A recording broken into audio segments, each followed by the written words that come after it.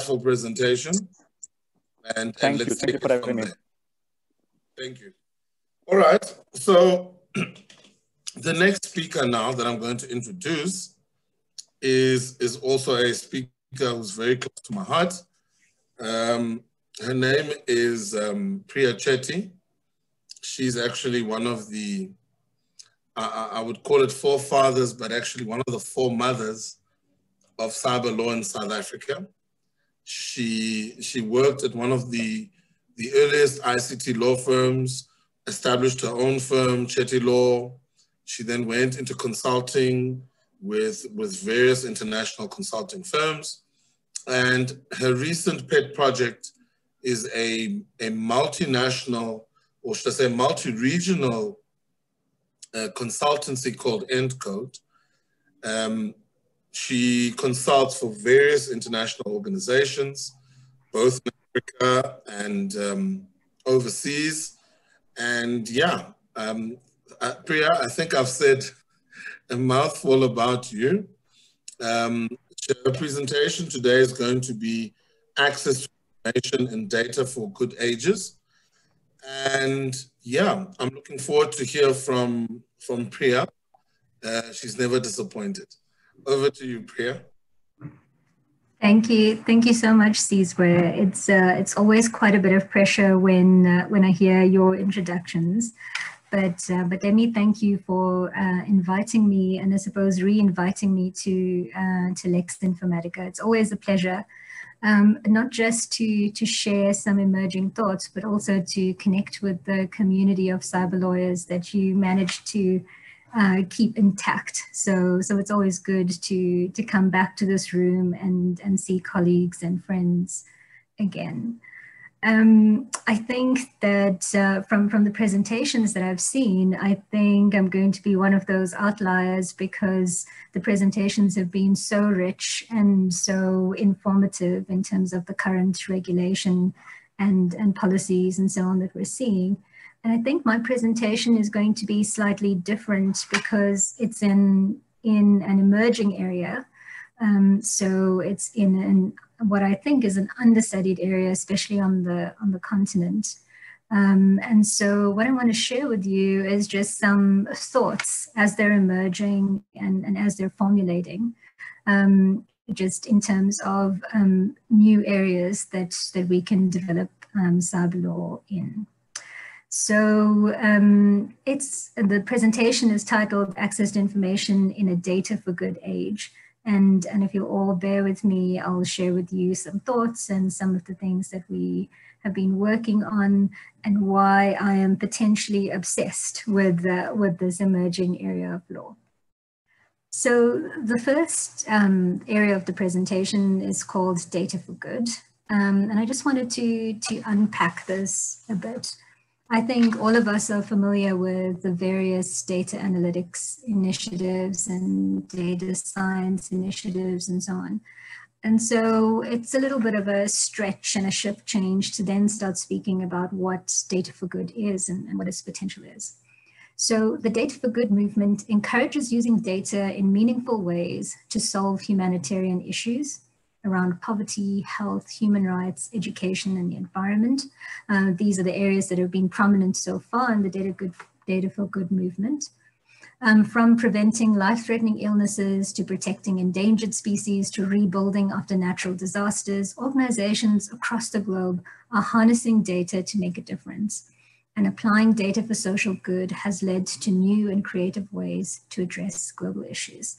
And I think that is the exciting part of it, in the sense that we are stumbling on the potential that exists within the data sets that we are creating and within the data in terms of the leaps that we have in the science of how we use the data. So what we are aware of is that public and private organizations hold vast amounts of data, and not just the data that we're submitting in forms and the data that we are submitting in publications and in very structured ways, but also the data that comes from the monitoring of our movement, or the clicks on sites and the transactions that we do on a daily basis, the likes that we have on social media, and so on. So there's a vast amount of data that exists and sits within public and private organizations. And I'm sure this number is outdated, but the last time someone spoke about it, they spoke about 2.5 quintillion bytes of data every day. So a quintillion is 1 followed by 18 zeros. So that's a lot of data. And of course, we then start to get a little excited and a little curious about what this means in a data-driven world. So to give you some examples, these are some of the more popular examples of data for good projects. There was a project where a team was trying to understand, for instance, why specifically in the US, there was this uncharacteristic amount of hospital readmissions. And they wanted to understand why. And by looking at the data over time, they found a correlation between lower incomes, health risks such as smoking and obesity and so on, and readmissions. And by identifying, these kinds of diagnosis, they could address this and try and prevent the readmissions. And you can see that not only does this have, a benefit from a socioeconomic perspective in getting someone healthier, it also has an economic benefit because we're limiting the amount of money we will spend on somebody being in a public hospital. So there was another case, for instance, the Data-Driven Justice Initiative, also a popular example. And this tried to tackle this problem of how we constantly see this repeating cycle of incarceration and release when it comes to people, entering and exiting jail. So why are we seeing this repeat offenses and incarceration? And what they could do by diagnosing the issues from the data is try and prevent people from recommitting an offense and coming back to jail. So we are, it isn't that we're just accepting the status quo of the societal issues that we see, but now using the data we can understand why certain things are the way they are in society. And then another popular project was the collaboration between Give Directly and DataKind. And that's also an example of where nonprofit organizations are now teaming up with data scientists. And what they did was they had this issue where they had quite a bit of resources to allocate to address poverty, but they could not identify exactly where to take the resources. And so one of the indicators that they used was to look at thatched versus metal roofs in rural villages to be able to pinpoint those in dire need of financial assistance. So these are some of the examples that we see in terms of how data for good can be applied. What I also just wanted to put up is just how people may be collaborating in this space. And there are also some, opportunities and some developments here. So an organization such as the Public Data Lab will be a kind of interdisciplinary collaborative, take an interdisciplinary collaborative approach, bring people together at the intersection of research, democratic engagement, and data-driven models and so on.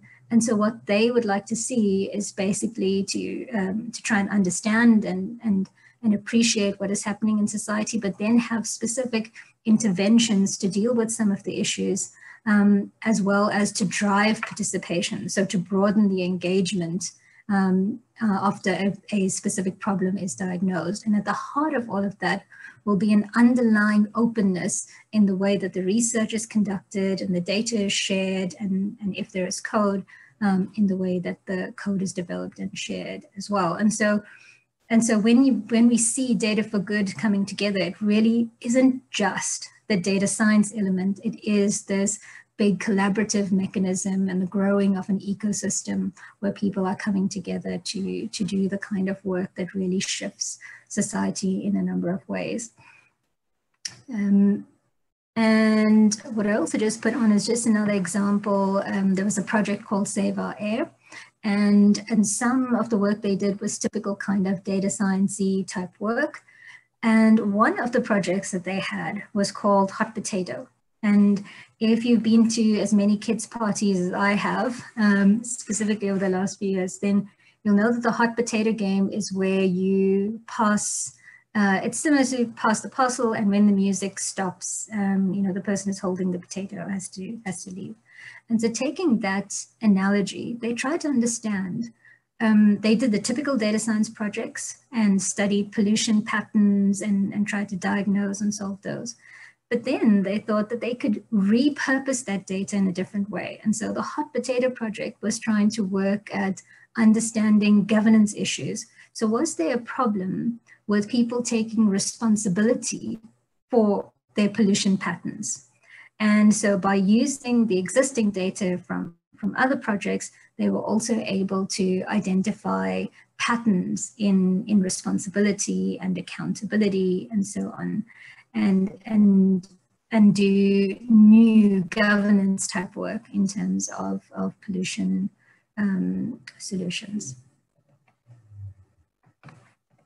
Okay, so probably one of the biggest points to drive home if we're speaking about data for good is that it isn't just that data science element. And there are 4 large categories that we speak about when we speak about data for good. On the one hand, we could have volunteers that produce data products either for free, so you know, these are your typical hackathons and so on, or they may be doing that as a subsidized rate. So you could have a community coming together to take certain available data and do some insight work on that.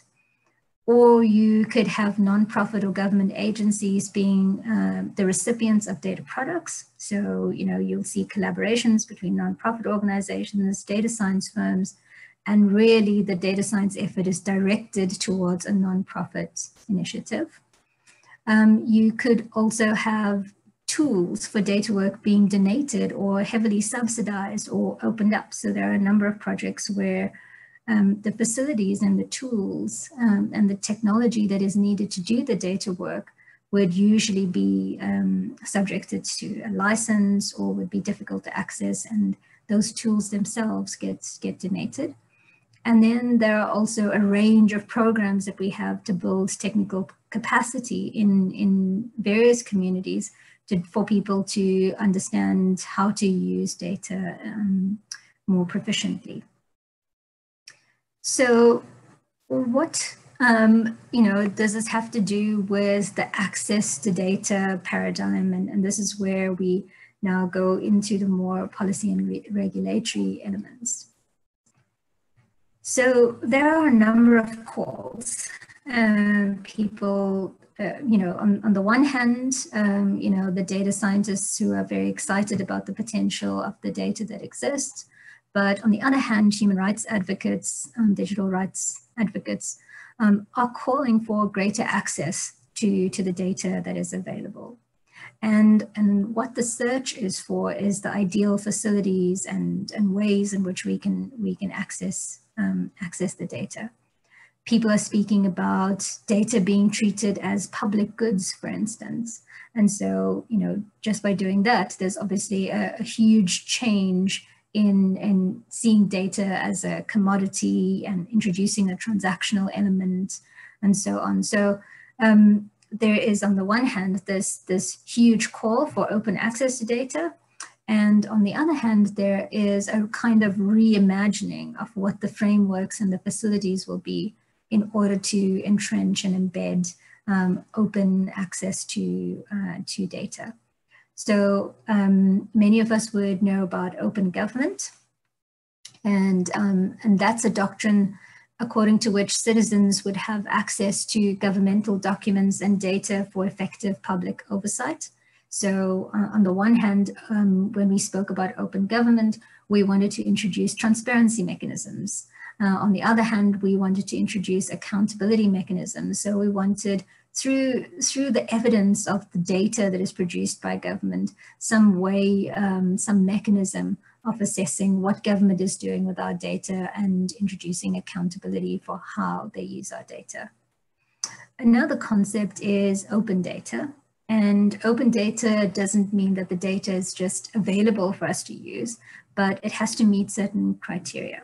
So in order for us to use it and use it easily and use it well and use it in the ways that we conceive, we need it to be structured in specific classifications that promote their ease of use. We need to use non-proprietary file formats. So we want to remove barriers to the way in which we use the data by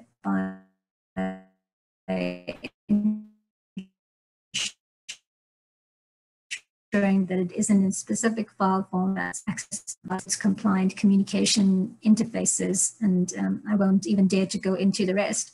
But in principle, again, that's capability of being used by many, and have appropriate metadata describing it. So I think from the very first cyber law textbook, Sizwe, you'll remember, is we've always spoken about the value that sits in metadata in many ways, you know, in terms of the application of justice, but also now its value in terms of data science and being able to understand and use data in different ways. So how does this tie in with policy and regulatory implementation?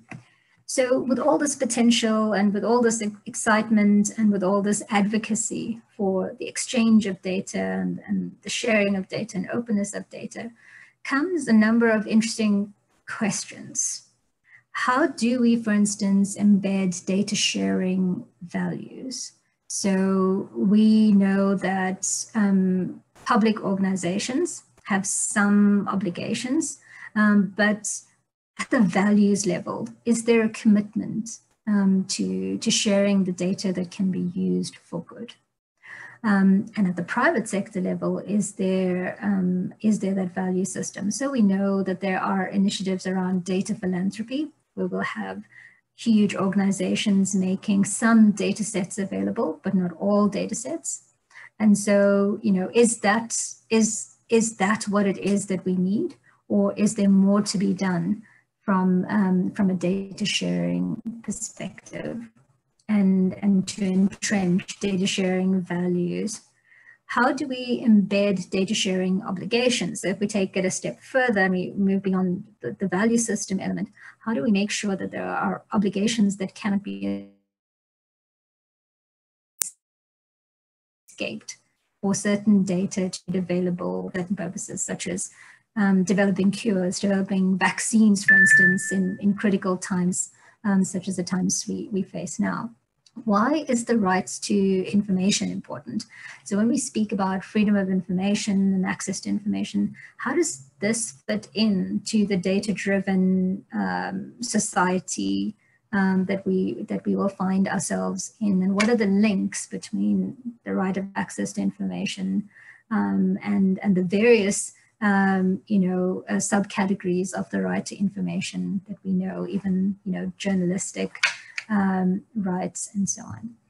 And then what are the interrelated policies and regulations? So we would know that if it isn't simply the case of making the data available, there are concerns around privacy, there are concerns around security, there are concerns about interception and monitoring, confidentiality, trade secrets, a number of interrelated legal requirements, ethical concerns that need to be taken into account at the policy and regulatory level.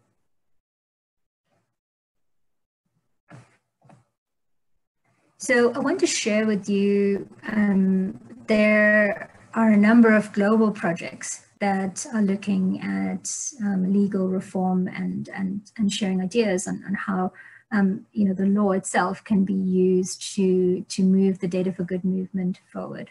But I want to share with you something that I worked on, that we worked on for Media Monitoring Africa, that is currently working on a PIA reform project.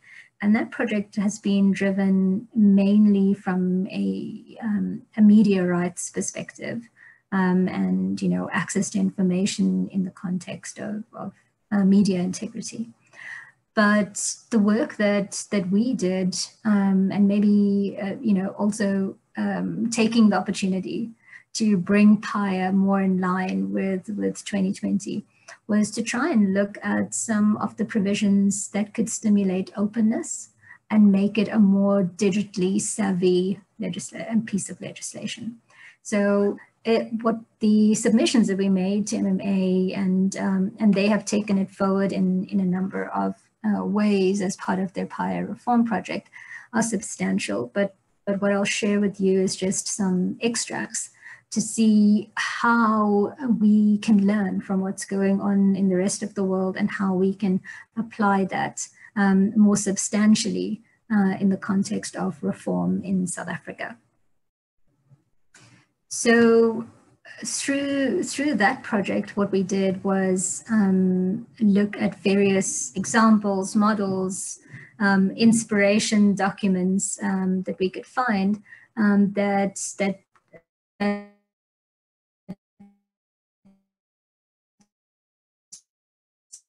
described openness principles out of a regulatory assessment that could be applied on any access to information law, any freedom of information law, and in this context was applied to Pria.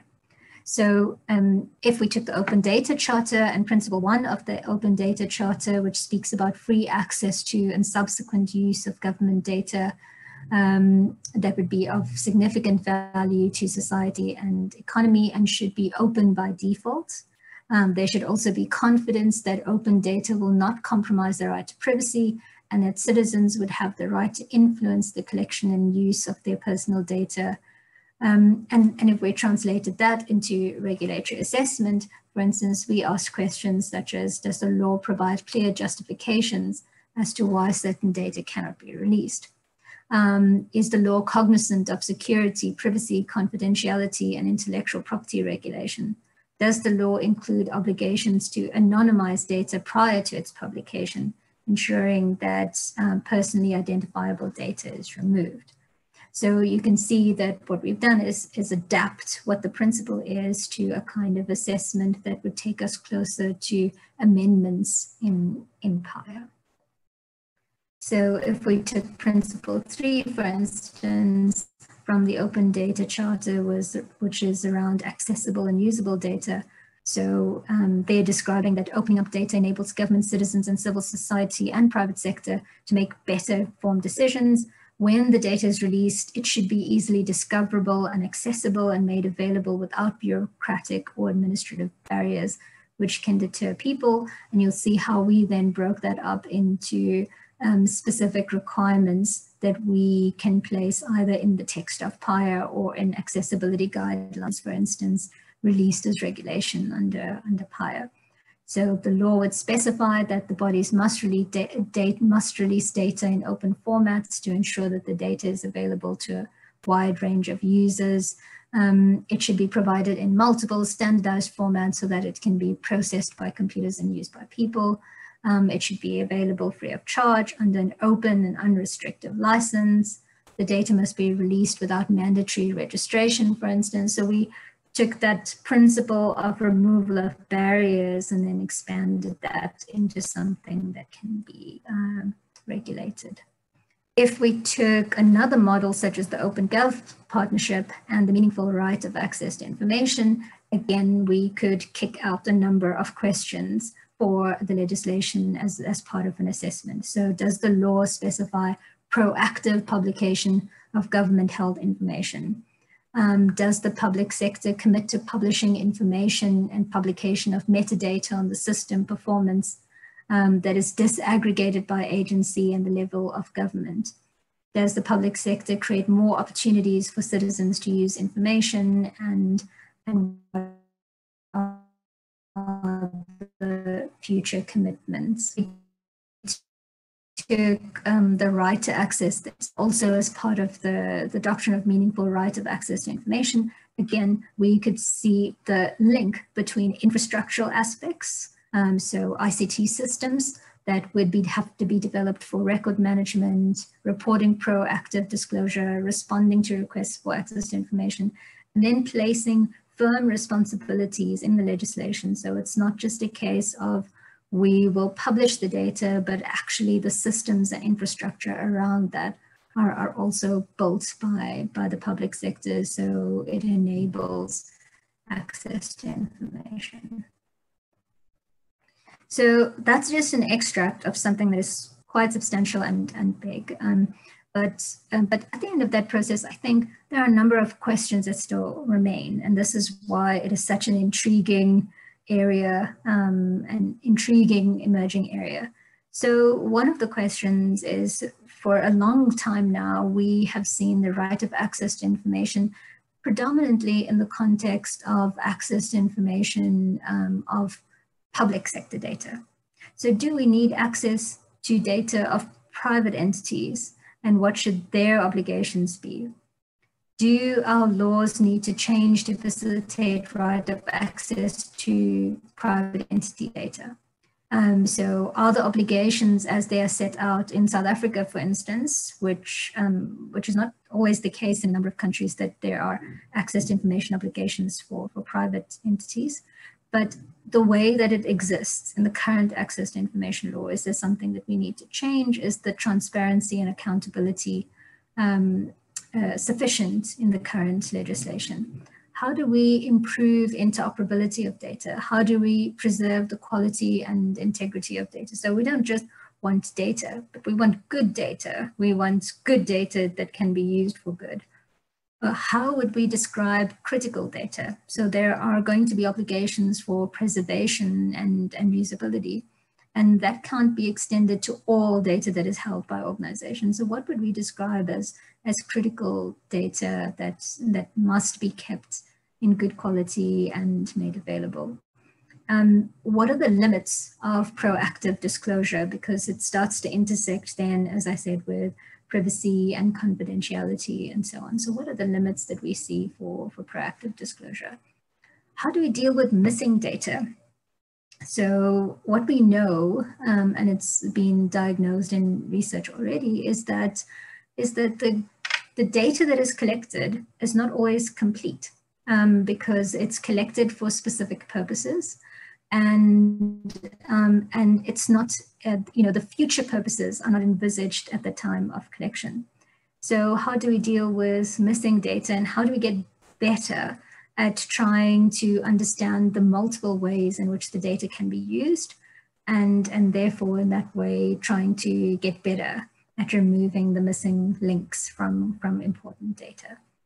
And then of course the very critical question is, what are citizens' expectations of privacy and access to information? Because, everyone has an interest in it. And I suppose, from a data science perspective, they want as much access as possible to good data. From the lawyer's perspective, from my perspective, I would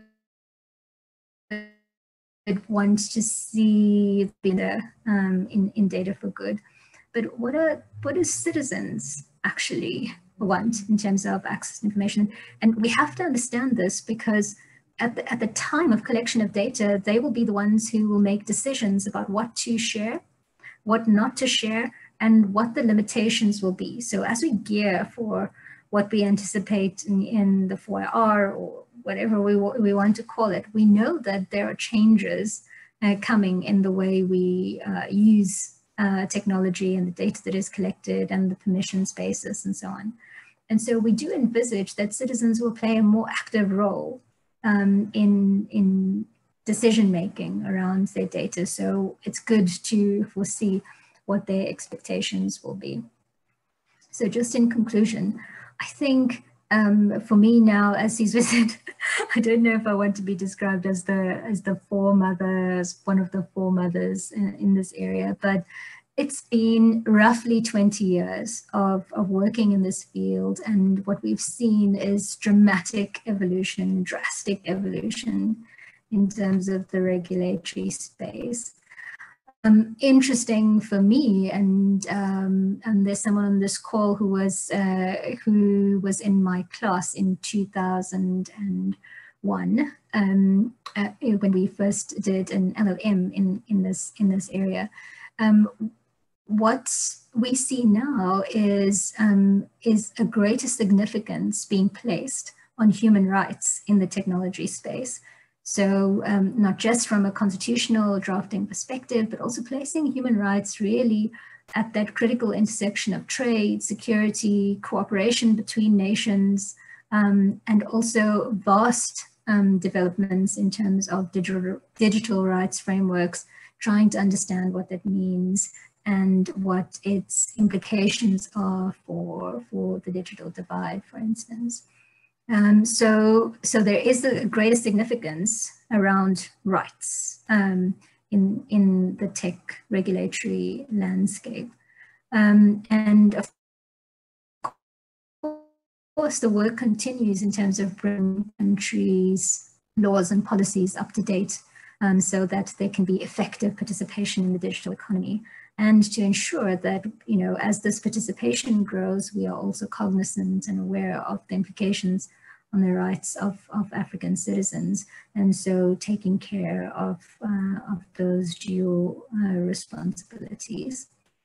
And for me, I think, just in conclusion, I would say that this new look, I think, at access to information laws in the context of what it could mean in data-driven societies is a critical question. There are so many opportunities from an economic perspective, from socioeconomic perspective, of course, and therefore I think that it's going to be one of those priority areas for us in this field to wrap our heads around and make sure that we stay connected, one, with the global developments, but also translate that for its implications for the continent.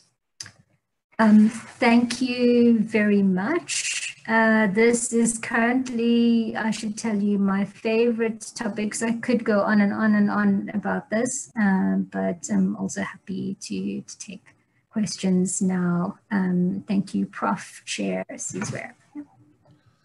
Thank you. Thank you very much, Pria. Like I said earlier on, one of our foremothers, I repeat. Lovely presentation, Pria. This online platform has its advantages. I've just noticed, because you actually get to see those people who actually matter. When you have big conference halls and delegates are just being streamed in from different companies, you don't have this type of discourse. Here it's a very intimate discourse of cyber law and cyber professionals.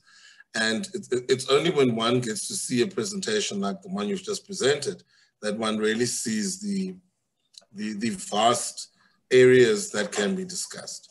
Let me not take away your thunder, Pria. There's a comment here from Advocate in Saluba. As always, Pria has been so great on collateral beneficiation. How could we utilize data for good movement to insulate humanity against the gruesome spread of COVID in rural areas? That's from Advocate in Zaluba. I think that's a question for the data scientists. So I wish I had the answer to that. But I think, I'm going to call out, Tlengiwe is also on this call. I think the work that they have done over the year in terms of privacy, and I think the broad range of issues that they've tackled means that it hasn't been just considering the urban citizen or the challenges of the urban citizen. So I think, I think there has been some effort as we have innovated around COVID-19 to make sure that that we have, addressed some of the human rights concerns, or at least kept it front and center. And I think at least the discourse has been there and the awareness has been there of what kind of redress we would like to see in the future and so on. So I think this community is the community that will need to be the custodians of that insulation of humanity over the next few months, over the next few years. And if you haven't yet, then definitely engage with the work that's being done by Center for Human Rights. And Tlengiwe, I think it will also be interesting to then take some of those discussions we've been having in the policy and regulatory circles and take it to the actual techies and the data science guys and make sure they understand what the risks are. Thank you, Pria. Let me get to the next question. Hold on. It's from Interconsult 21 Global. Awareness of abuse of data is very important for both the public and the individual. Very good to interact at city, municipal level across countries. Awareness can contribute to the increased protection and at the same time informing about systematic local, national, global crimes. Thank you, Dr. Pria Chetty. I think I've just been promoted by by this intervention, so not quite a doctor, but working on it. It's a clean comment, though. You want to comment? And I agree entirely. I think, you know, the work that needs to be done, I think, is to make sure that these conversations are happening within those rooms where all the excitement is, because I think the more that we expose people to, you know, to what the potential abuses are, the more it's going to influence the practices at the point of collection, and the more it's going to influence the governance that is also driven from a values perspective. If there are humans there who just won't abuse children's data, or there are humans there that are not willing to manipulate data, you know, that's going to be key. And if there are humans there that understand what the risks are economically and at a human rights level from exploitation of data or abuse of data, I think that's going to help us. So one of the lessons for us, I think, is to take this conversation beyond the policy types and the legal types, and make sure that we are bringing the technology firms closer. Thank you, Pria. And then the next comment is, again, I see you have fans, Pria. The next comment is from African Zaluba again. FOSS has not managed to get traction within South Africa. How do you see open data movement existing side by side with security protocols? GDPR and data sharing across jurisdictions, how these impact on data for good movement. Do you want to comment on that? No, for sure. I think, I mean, it's interesting if you think about FOSS and you think about the policy side of it, it's almost non-existent. You know, whatever we have is very theoretical and hasn't been implemented. I think CETA was charged with responsibility for the FOSS policy a number of years ago, and we haven't seen it really take off. So you're quite right that, you know, it's irrelevant. At the same time, that's not to say that open source is irrelevant, because despite the policy not having much utility and not being taken up, it hasn't impacted the rollout of open source. So, you know, whether we realize it or not, we live in an open source society now, and the advances that we have seen from on the tech front would not have been possible had we not seen that rapid uptake of open source principles. So I would argue that open source itself, so on the tech side, on the science side, has progressed, even though the policy has become irrelevant. It's certainly within the open data space. I think that the level of maturity that we sit with now is that we do acknowledge this interrelation between security and privacy and so on. And we didn't at the time of, you know, of writing those early policies and regulations and so on. So I think we do have a shot now at something that is more entrenched, that is more embedded, and that is a lot more realistic and pragmatic. So in those regulatory assessments that you know, you saw with the number of questions, I think we also have to be careful that we are not overextending what it is that we would like to achieve. There are a few key things that we need to get off. Let's not overcomplicate it, but also let's draw in a crowd of influencers to make sure that that the open data tech community is not alone, and that the lawyers and the policy advocates and so on go behind them and give them something within frameworks and regulation that is realistic and can take the movement further.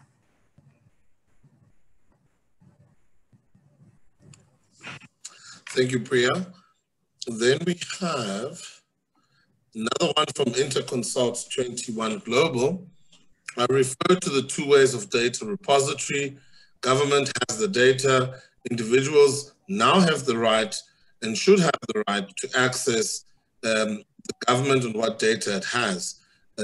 If we want to look at the Danish model. How do you comment about that, Priya?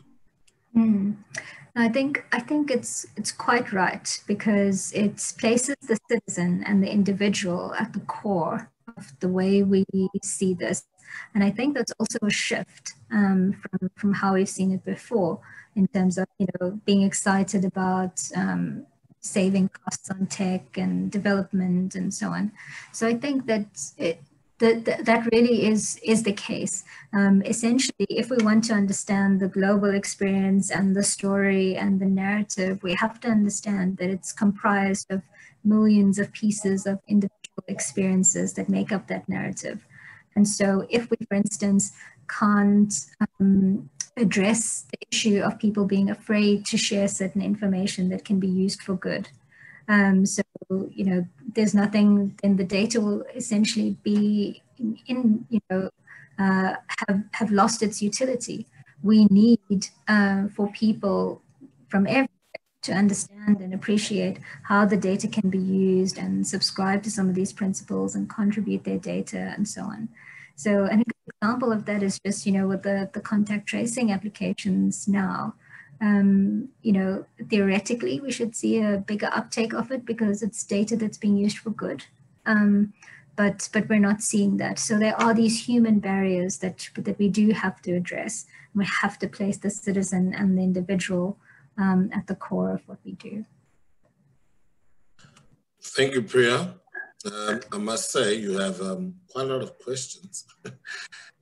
Thank you, Ms. Priya, for an insightful presentation. What would you say are the persisting challenges that are inhibiting effective implementation of open data? And that is a question from Advocate Chikalange.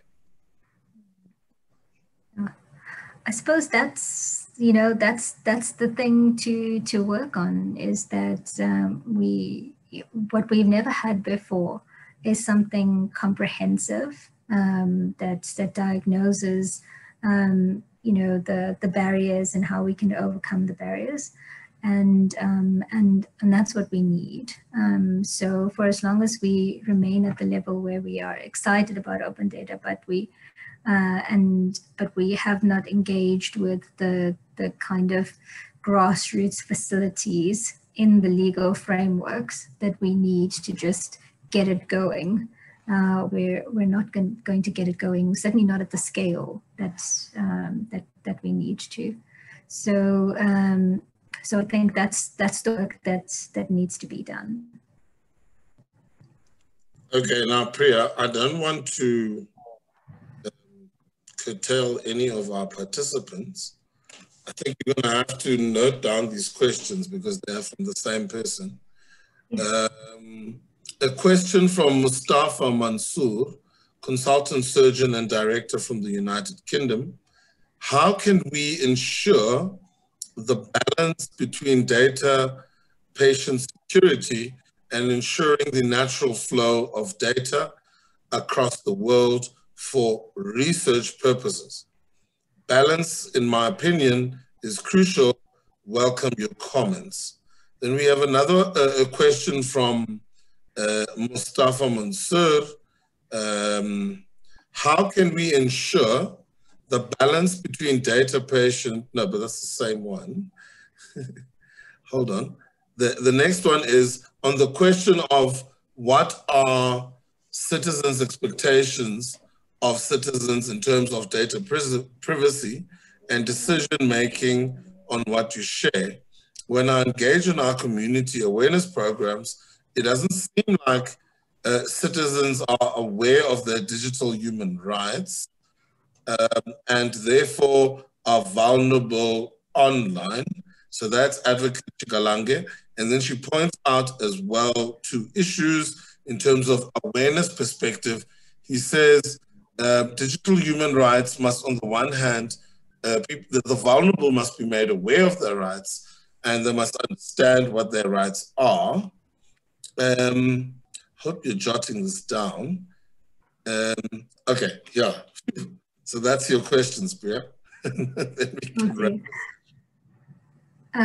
No, thank you. I think to answer the first question, just from the health perspective, I think more than just saying that there is an interrelation between topics such as access to information and privacy and security and so on, there's also an interrelation between sectoral approaches. So, so I think that the further one goes into this field, and the more there is an investment in innovation in this field, the more it would bring out regulation such as HIPAA, even legislation that would go directly to the public sector, to the health sector. And in the same vein, I think in a number of other sectors, there would be legislation that would drive how information can be used in that sector. And so I think what we need to do from a regulatory perspective is make sure that we spread these principles and the governance frameworks all the way. So it isn't, and we have to do it in a way that's very smart, because what we can't do is take every single piece of legislation and start amending it. What we need are overriding data governance models, and we need a sectoral conformance to the data governance models. And so specifically in the UK, there are already initiatives from a data governance perspective that really reimagines how data moves from person to person and on what basis and so on. And that's what we need in a number of other countries as well. And then the overriding data governance models has to seep down into the sectors to get to those nitty-gritty questions in each sector. And the second question, of course, I agree that the citizen is completely vulnerable. At the same time, I'm also trying to wrap my head around why there isn't a barrier to uptake of certain innovative tech from a FIA perspective, but there seems to be a barrier at the moment when it comes to understanding and implementing data privacy. So I think we could be making the wrong assumption if we think that it's a case of a sophisticated topic that people can't, that don't want to engage on. I don't think it's that at all. I think that what we have not done is made the case to say that you can't use the tech without being a responsible citizen in terms of managing your privacy and your permissions and so on. So I think we have to make a stronger case for people to understand why it needs to be done. And certainly will be able to change their settings and to be participating more heavily in the way their information is consumed. Thank you very much, Pria. Yeah, it was lovely. And, having you, whether in person or online, it's just Pria. So that was really lovely. I like the way that you answered the questions and the questions that came from the floor. It really means that there's further discussion necessary on this point. I thank you one last time. Thanks.